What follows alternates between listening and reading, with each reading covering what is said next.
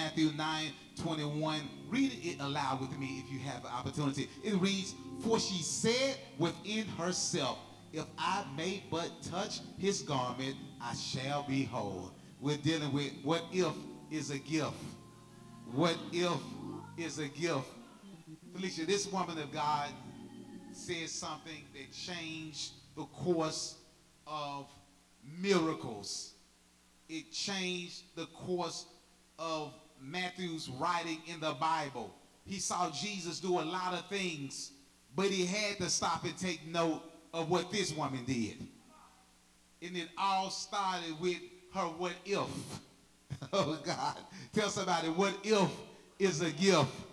It all started with her saying, if I may be but touch the hem of his garment. She was powered by the possibilities of what if that changed her life. Most people are stuck in a rut because they don't have the gift of what if. They're stuck in a rut. They're stuck in run-of-the-mill mode. They're stuck in the same old because they do not have the gift of what if. What if Esther could become queen, Mordecai said? What if she could become somebody great in God? What if this child who lost her mother and father, what if, and she has to be raised by her cousin, I don't know how to do hair, I don't know how to dress no child, especially a female. But what if, hallelujah, what I see in her, what if she can become a queen? What if she becomes eligible for the royal court? What if I can just train her and show her and groom her and show her how to watch somebody else that's on that level? Oh God. What if is a gift? If you don't, oh God, have a good what if in your life, you'll never be powered by the possibility of maximizing all that you can be. If you don't have a good what if, you will never maximize the possibility of all that you can be. What if is a gift because it gives you a possibility to change. It gives you a possibility to change. No matter where you are right now, no matter how it looks right now, what if said it can happen. There's a possibility that this miracle can happen. I can't even testify about miracles that are manifesting all because I said, what if? All because, MJ, I operate on the realm of what if? Hallelujah. Oh, Jesus. What if I don't have to settle? What if I don't have to settle for this bad mess that I'm dealing with? What if is a gift? What if I don't have to sell my standards? What if I don't have to choose hell? What if God give me grace in my situation? What if God gives me grace in my next decision? What if God gives me mercy? What if God makes me every whit whole? What if is a gift. You got to learn how to do the what if game.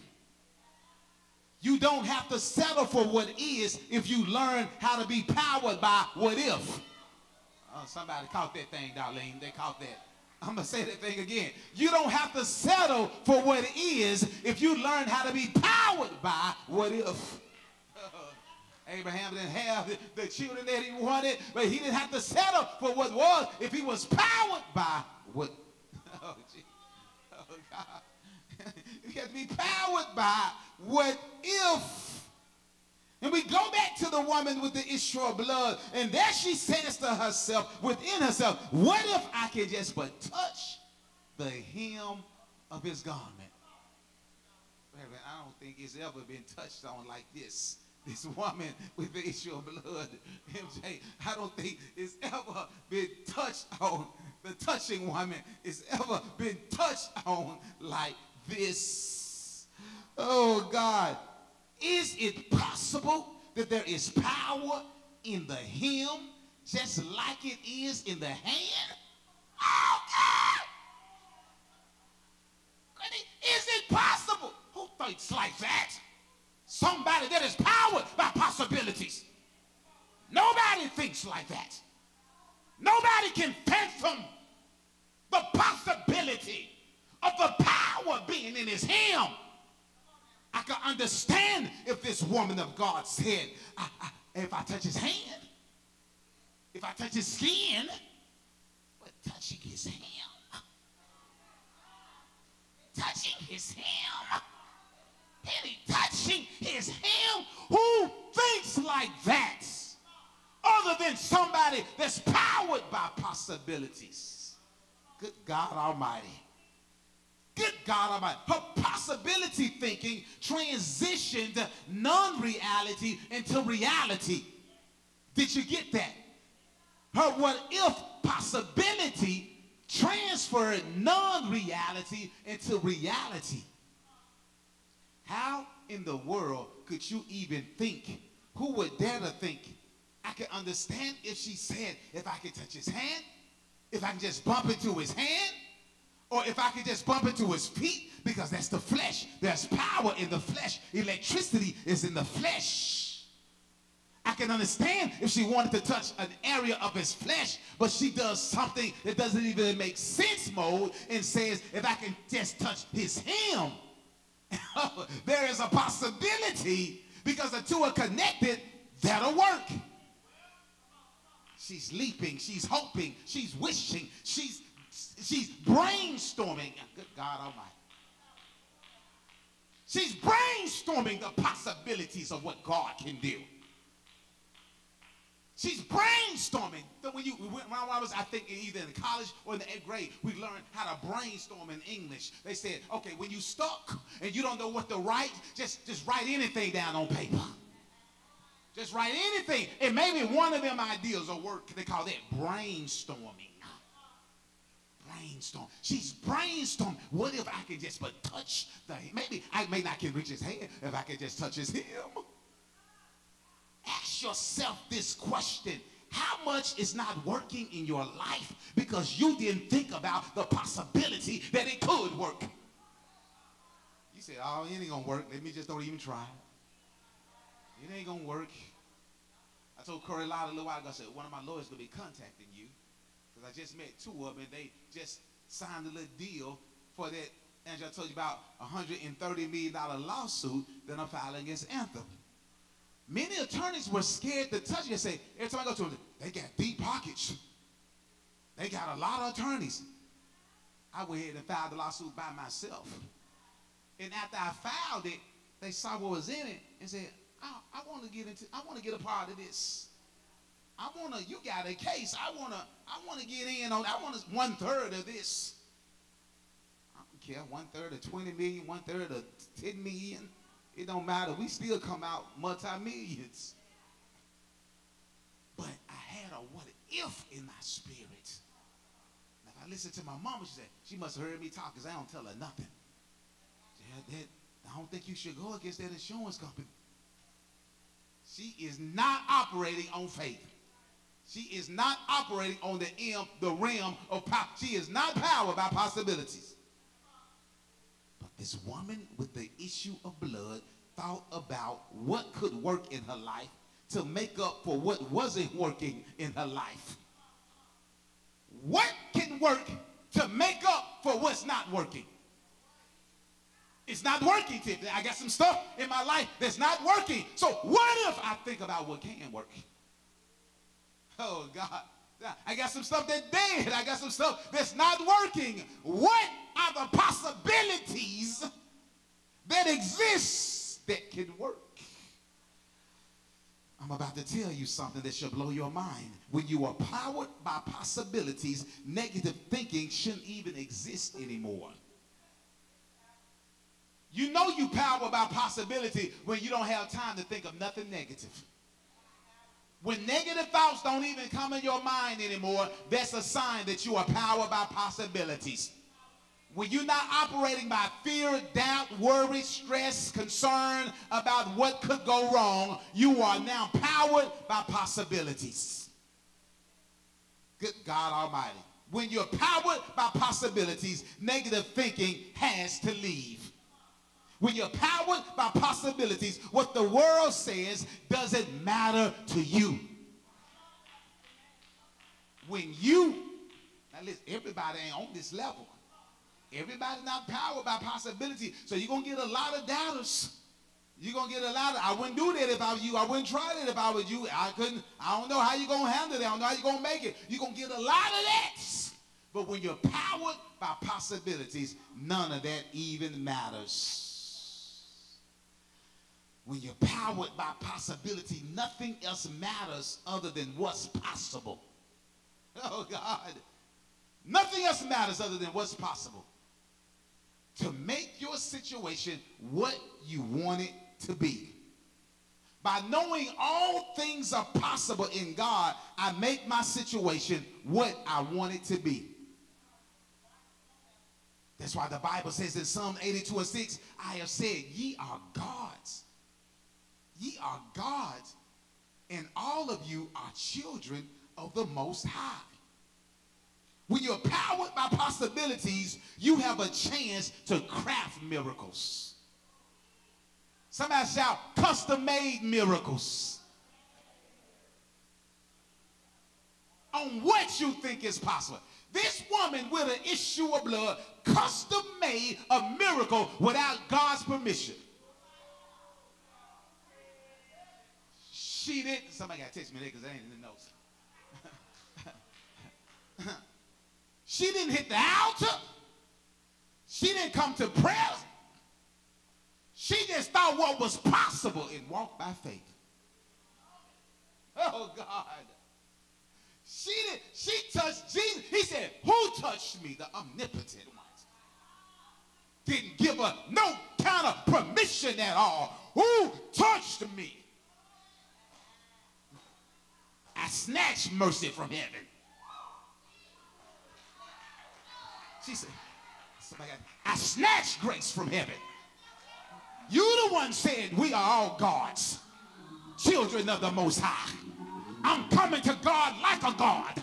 I don't ask permission because God doesn't do bad and I need something good. God doesn't do bad and I need something good to happen in my life. God doesn't do bad and I need something good.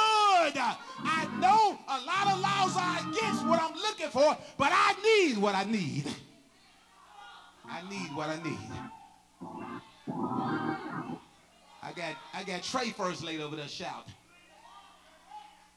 She said, I need what I need.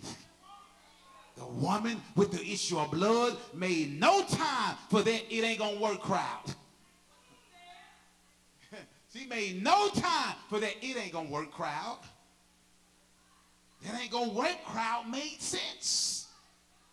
That it ain't gonna work crowd was talking about the laws of reality. They made sense. What they said was logical. They did not lie. But when your truth is a miracle,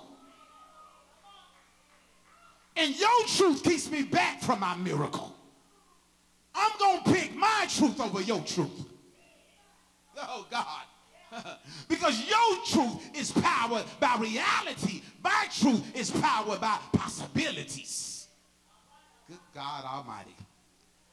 Oh, Jesus. Oh, I told you it's going to be a word they wish they would have heard. Listen. Listen. Listen. The spectacular worked for the woman with the issue of blood because she was powered by possibilities. Mark 9:23, Jesus said unto him, if thou canst believe, all things are possible to him that believe. It is possible for you to get from God what God is not given to you if you believe it. I'm going to say it again. It is possible for you to get from God what God didn't even want you to have. If you believe in his grace and mercy enough. David said, God, you gave me three choices. I don't want the storm. I don't want the man. I'm going to follow your hands. Because in your wrath, I know there's still mercy. In your no, there's still a possibility of a yes. If I cry long enough, if I lay out long enough, if I call your name long enough, you gave a story about this wicked judge, and the woman kept on coming, and she turned that situation around. He said, if you keep on coming, ain't no telling. She kept on coming. Oh, she kept on coming. 2 Corinthians 5:7. She walked by faith and not by sight. If she understood Ephesians 3:20, now to him that is able to do exceedingly, abundantly, above all, I'm able to ask or think. It's him. It's him. Jeremiah 32:27, she read it when it said, behold, is there anything too hard for me? I like that right there. That's power by possibility. Is there anything too hard for me? Now, God, you said ain't nothing too hard for you. You said ain't nothing too hard for you. All I'm asking for is your mercy. Is that too hard to ask for? Is you giving me mercy? Is that too hard for you, God? I need mercy right now. I need your grace right now. I ain't asking you for money. I need your grace and your mercy. Is that too hard for you? She threw it back on God. She had to make God think about his word, which can't return void. If you're going to cut me off in the face of my prayer. Is there anything too hard for God? It's your decision. It's your decision, God. You just said, is there anything too hard for you?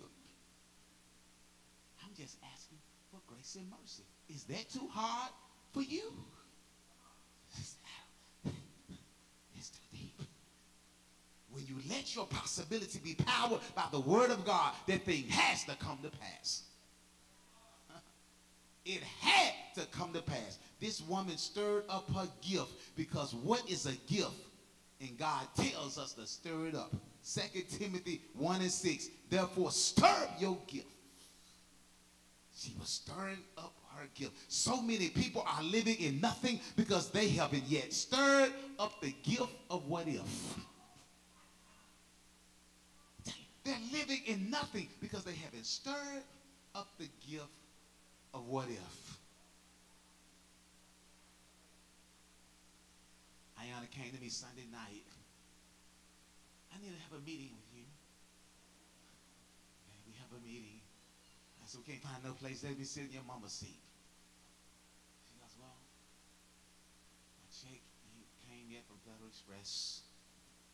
My mama told me she's not going to help me. My phone is cut off. Is your phone not working for real? Is it cut off for real? I said, yes, it's cut off. I said, when you get paid? She said, Friday. I said, but you don't have a phone working. She said, no. I said, you want to do some work at the church? She said, it costs $117.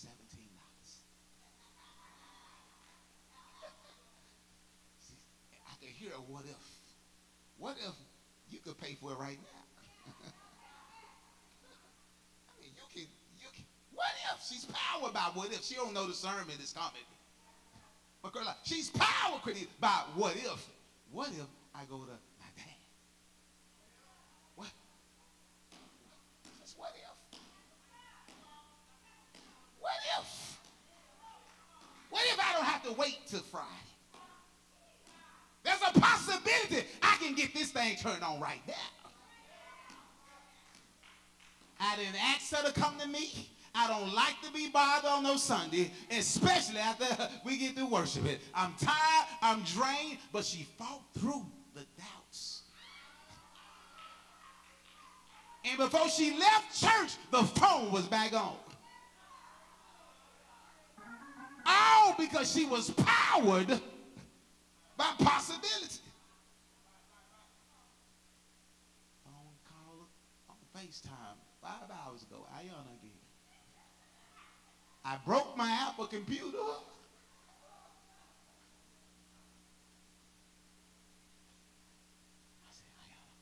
sure I put insurance on it when I bought it. Call Apple Computer and see the Apple Care on it. She called Apple and said, they got the Apple Care. They can fix it right now. It'll be $100. She's powered by possibilities. How you going to go to a God that got it, stare it? How you going to go to a God that can do it in fear?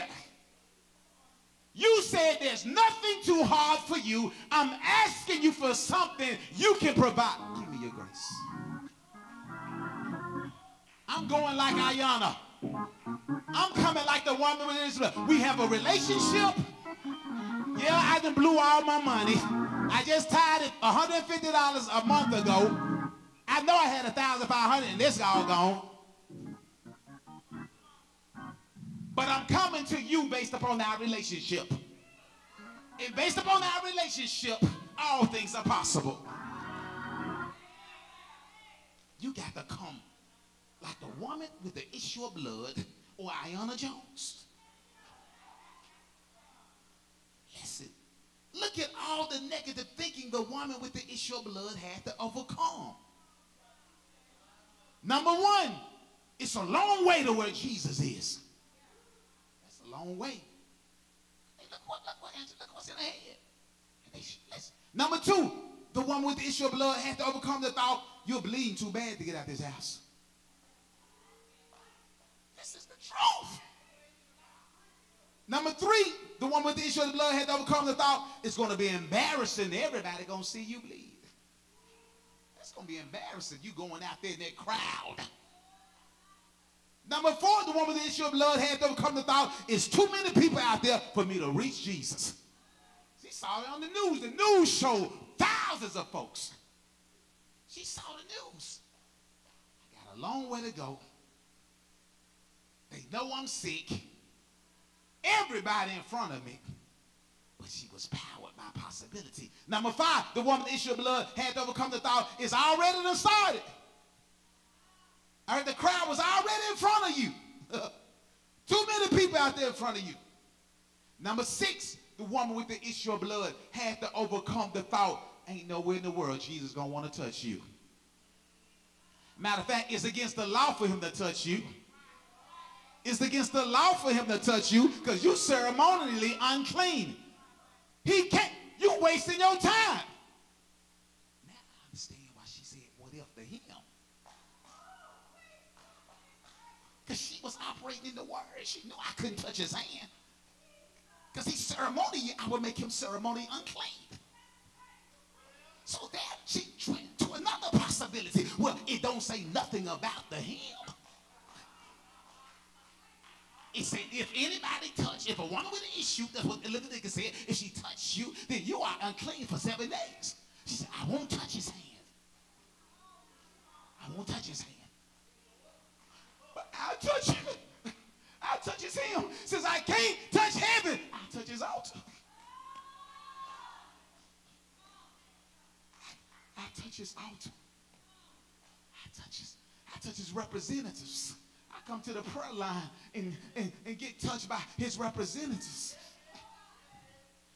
She said, I can't touch his hand. Leviticus 15 and 19. If a woman have an issue and her issue is in her flesh with blood, she shall be put away 7 days, and whosoever toucheth her, she shall be unclean until the evening. I can't touch his hand. I know the law. I'm already in violation for coming out. But I'm powered by possibilities. I heard he ain't turned down nobody. I heard he let Pharisees come to him in the night. I heard he even let Nicodemus. I said he even recruited tax collectors to be part of his prophets. Nobody liked tax collectors. I done seen him accept some people worse than me. See, when you down yourself, see who God has blessed that's worse than you.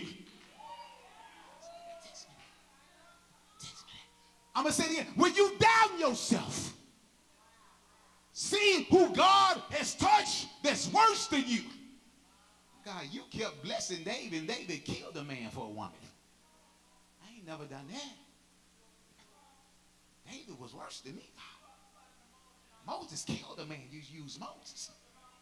When you down yourself, look for people who God has blessed that's worse than you. That will power your possibilities. Oh, God. That will power your possibility. She said, I can't touch him because I'm ceremonially unclean, but I can touch his hem because that's possible. Number 7, the woman with the issue of blood had to overcome the thought, you don't even supposed to be in church. You ain't supposed to be here. You ceremonially unclean. I'm going to say it again. Woman, you ain't even supposed to be here. And she was powered by possibility. Number 8, the woman with the issue of blood had to overcome the thought, ain't nobody going to want to meet you there. Ain't nobody going to want you there. Ain't nobody going to want you. Ain't nobody want you, one with the issue of blood. Nobody wants you smelling like that around them. Nobody don't want you around them looking like that. Mind you, they didn't have the technology in our day to cover up heavy bleeding. Mind you. Number 9, the woman with the issue of blood had to overcome the thought of people saying, you are out of order. You ain't even supposed to be here. You out of order. 7 days. You don't belong in here. That thing ain't even stopped yet. You are out of order. They got a right to stone you. Somebody gonna kill you, you go down there now. I'm telling you, you ought to be afraid because these folks gonna stone you or stomp you to death. Number 10, the woman issue of blood had to overcome the thought, it ain't gonna work. Ain't nobody ever touched no hem. Ain't nobody ever touched no hem.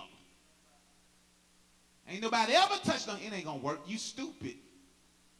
What you doing thinking that's gonna work? How in the world you think that's going to work? You crazy to think that's going to work. But the woman with the issue of blood was powered by the possibility of what if.